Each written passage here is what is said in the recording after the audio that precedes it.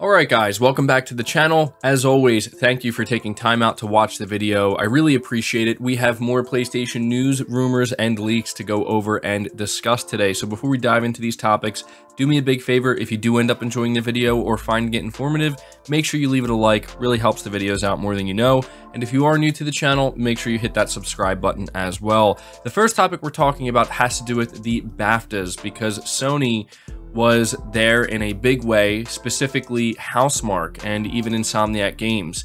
They won quite a few awards, and Returnal actually took home the biggest award from the BAFTA, the biggest award you can get from this, and it's pretty significant. I wanted to be sure to let you guys know about this because I think it's a pretty big achievement for Housemarque. I mean, it's a big achievement for any studio, but I think it kind of becomes clear why Sony was so eager to try to bring on Housemarque as a first-party studio. So this is reading from Push Square, where they say, "We couldn't help feeling that Housemarque got robbed a little bit at the Game Awards last year, so it's good to see the Finnish studio finally receive the recognition it deserves at the BAFTAs. At a glitzy event in London overnight, the freshly minted PlayStation studio took home the Gongs for Audio Achievement, Best Music, Best Performer in a Leading Role, and crucially, Best Game." And obviously this was a huge milestone moment for Housemarque, and we actually have a quote here from the studio's founder who said, "We took a leap of faith and had to build our wings while falling, but everyone from the team that has made such an incredible effort, and the end result far surpasses even our wildest expectations." So yeah, big congratulations to Housemarque. I imagine that they are elated right now, as they should be. And as I said, it just makes it that much more clear why Sony decided to pursue them and bring them on as a first-party studio.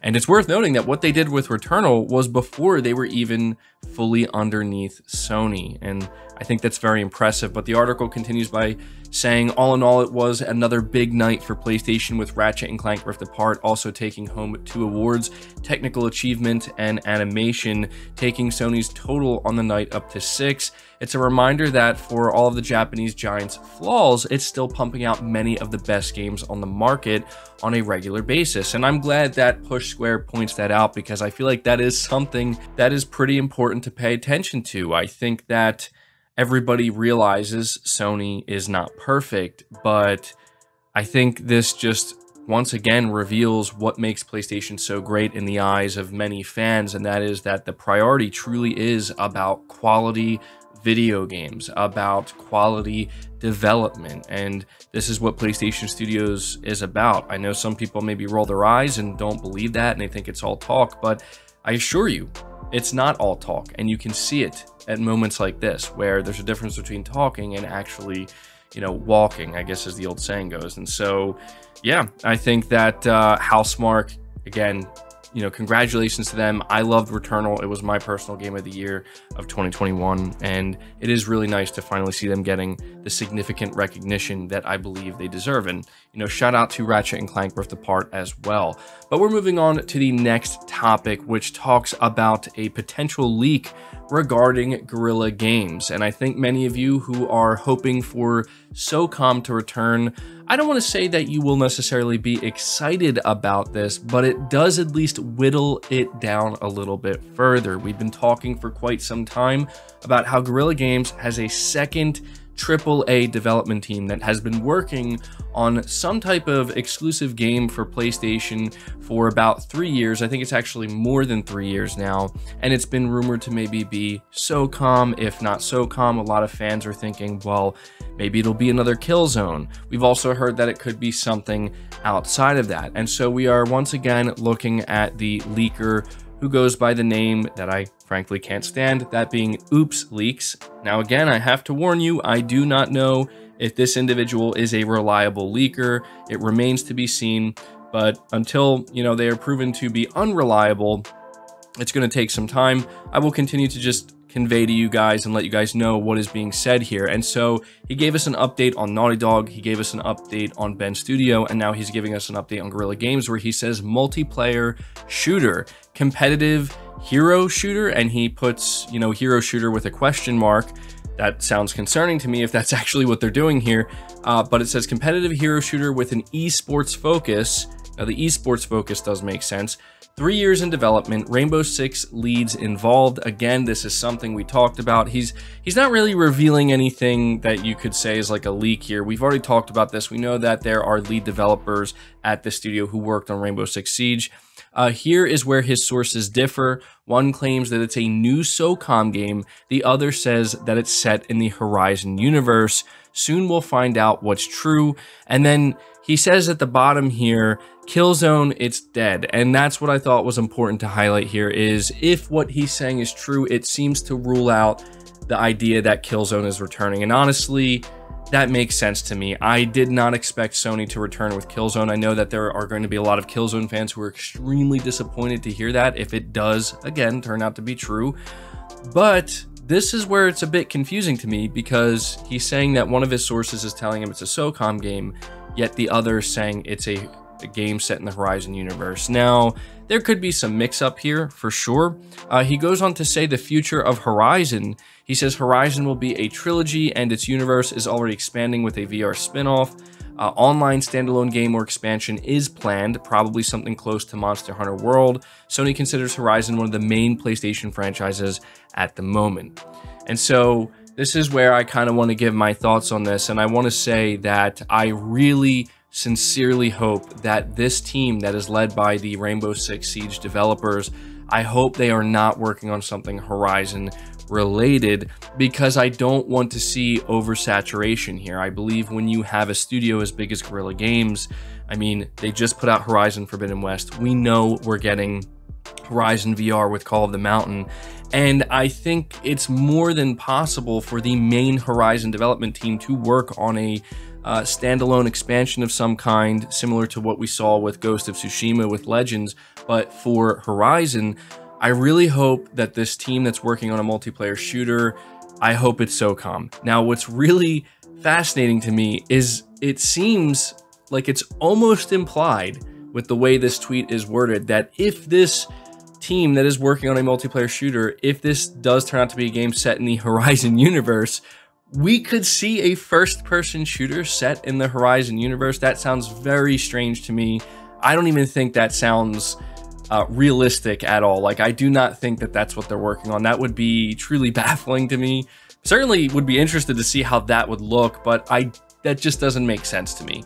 I think that this second team at Guerrilla Games, I think they're working on Socom.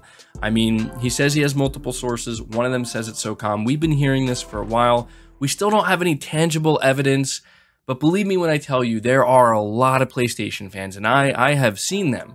Believe me, I've seen them. There are a lot of PlayStation fans who would just be elated. I think it's the second time I'm using that word in this video, but they would be through the roof excited if Socom made its return. So I'm hoping that that's what this is. But yeah, again, we have to take this with a grain of salt. You guys make of it what you will, and let me know. Would you like to see the return of Socom? I will be interested to see what you guys have to say. Now, we are moving on to the final topic here, which is one that I have to say is quite depressing if it's true. It's still within rumor territory, so we do have to take it with a grain of salt. But I really have to ask, did Xbox actually do this to Sony? Because if they did, man, I have to imagine it's probably hurting Sony pretty badly currently. So I have an article coming from purexbox.com where it says, rumor Microsoft paid for chip priority to increase Xbox Series X and Series S stock. They say we've been seeing stock for the Xbox Series S and particularly Xbox Series X consoles continue to become more plentiful over the past 6 months or so, mostly at the back end of 2021. And it seems there's a good reason for that. According to the folks over at the Xbox Era podcast, Microsoft actually did a deal to get chip priority for the Xbox Series X and S last year, which resulted in the greater availability of consoles, especially in the UK, closer to Christmas time. Around April last year, I got a DM saying Microsoft's going to have a lot of consoles available this fall, and they did in the end, didn't they? Microsoft paid for chip priority at the factories, which is why we saw so much more and are still seeing so much more Xbox stock now. To me, it's a smart investment. Late last year, Microsoft successfully launched Halo Infinite, and the special edition Xbox Series X, and the stock increase of the standard version led to record UK sales in December, surpassing even the launch month in terms of units sold. Meanwhile, even recently, the Xbox Series consoles were the top-selling consoles in the UK in March 2022, with the Nintendo Switch and PS5 both falling behind. If the rumor is true, it seems like this strategy is paying off for Microsoft. And so, yeah, this is why I'm posing the question, is Microsoft the reason why there is such a, and I have to emphasize the word severe, PS5 shortage? Because quite a few Xbox fans have been, letting me know, hey man, the Xbox Series has been outselling the PS5 for a couple months now. What's going on? And I understand that Xbox enthusiasts, people who are excited about the Xbox brand, they're going to want to believe because suddenly people are more interested in the Xbox console than the PS5 console. But I think even they realize that's not what's going on here. Clearly, there is something more going on. That's not to say that people aren't interested in the Xbox. They absolutely are. That's also not to say that the Xbox isn't doing well in its own right, sales-wise. It absolutely is. And I'm happy because of that. I want to see consoles sell more. I think it's good for the console market. But what's odd to me is that the PS5 is seemingly coming in last place for like the past couple of months. And it has become pretty apparent that Sony is seriously struggling to be able to secure enough PS5 units. And it seems to really be hurting them. And to me, even though this is a rumor, this makes total sense. This would actually perfectly explain why, while we're still seeing a chip shortage, Microsoft is seemingly able to just pump out more and more Xboxes and have them available for people to pick up pretty much on demand, to where when it comes to the PS5, it seems like people are still raging at the fact that it's extremely difficult to even find one anywhere.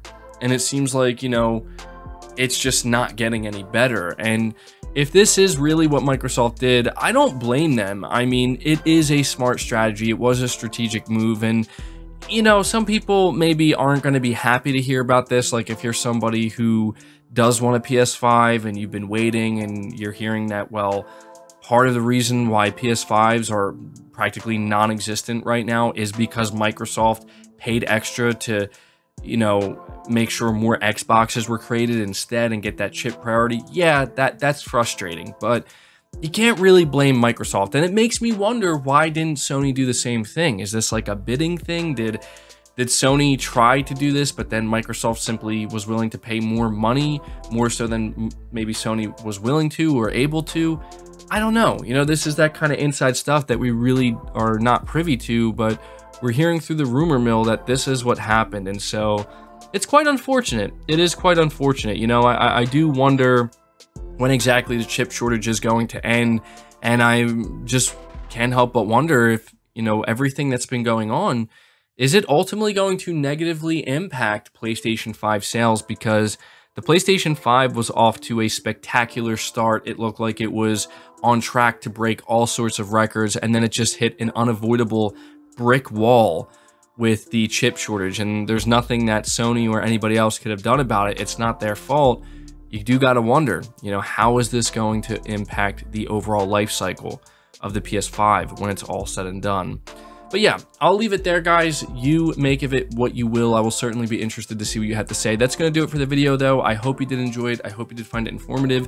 Leave it a like if you did. Subscribe if you're new. Hit the bell notification icon, and feel free to share this video out on top of all that. But until next time, guys, take care.